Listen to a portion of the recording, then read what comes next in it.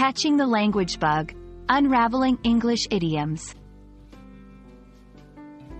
Hello everyone, welcome to our channel where we make English learning fun and easy. Today, we're going to explore an interesting English phrase, catch the bug.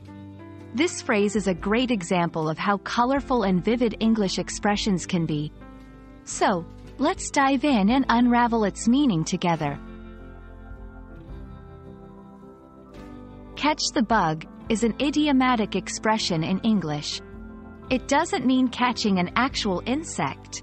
Instead, it's used to describe becoming very interested in something or developing a strong passion for a new hobby or activity. It's like a bug, in the sense of a virus, has infected you with a sudden and strong enthusiasm for something. The origin of catch the bug is quite fascinating. It comes from the idea of catching a disease, but in a positive sense.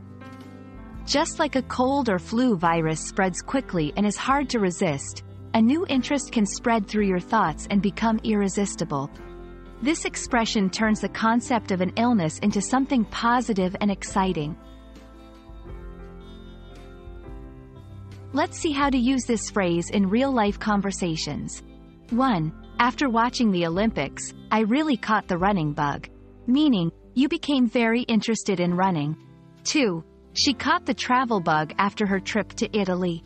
Meaning, she developed a passion for traveling. 3. Ever since he started playing chess, he's caught the bug. Meaning, he has become very enthusiastic about chess. There are other phrases in English that convey a similar meaning.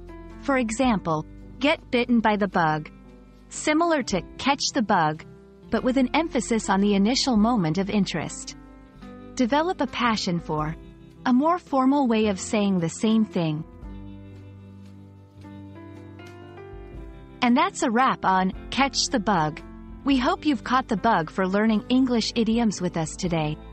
Remember, language learning can be as exciting as any new hobby. Once you catch the bug, there's no stopping you.